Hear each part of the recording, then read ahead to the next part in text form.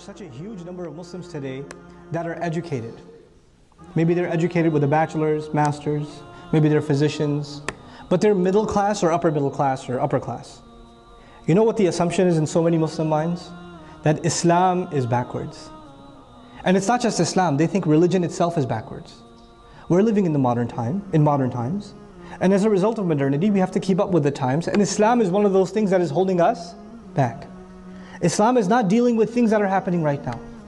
When we create practical Islamic education that deals with realities of our time, then we are able to display in the most intellectual fashion that Islam in fact doesn't just deal with the situations of our time, the needs of our time, the criteria, the areas of inquiry of our time, but actually has solutions in these areas that haven't yet even been discovered. It has things to offer the world of psychology that the world of psychology has never known. They have never known. I'm a basic level student of psychology. I can tell you Islamic psychology can revolutionize how psychology is studied. It can completely revolutionize it. Modern psychology studies begins with the assumption that human beings are flawed, that they have to be fixed. They're just flawed. I mean, from Freud onwards, we're messed up and we have to get unmessed up. So whether it's by means of pills or therapy, whether it's cognitive or medical, clinical psych, you have to undo the mess that you are. Islam begins with the premise that you are flawless. كُلُّ مَوْلُودٍ يُولَدُ عَلَى الْفِطْرَةِ. You start with fitrah. And then there were corruptions that came in. You have to, if you can undo the corruptions, there's something good at the bottom. There's something pure. There's something great at the essence of the human being.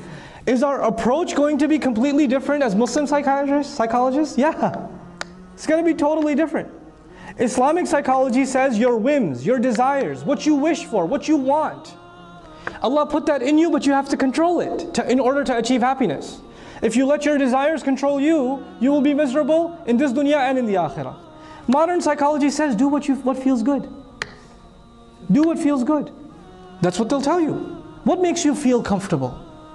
That must be the judge of what is right for you. Because what is right for you is not what's right for me. Everybody has their own what's right for you based on what? Your whim, your personal desire. Does Islam have something else to offer? Even on the psychological side? Absolutely. And I'm not a PhD in psychology. I'm just basic level, bachelor's level psychology. But I'm telling you, we have a completely different worldview to offer. And it can really help people. This deen came to help humanity, right? So we are going to be able to give the highest levels of education in Islam if we address the foundations. This is the few things that I wanted to share with you about the renaissance in Islam, that inshallah ta'ala I'm completely optimistic that it's coming. If we have the vision for it and we have the drive for it, bi'idhnillah ta'ala we will achieve it.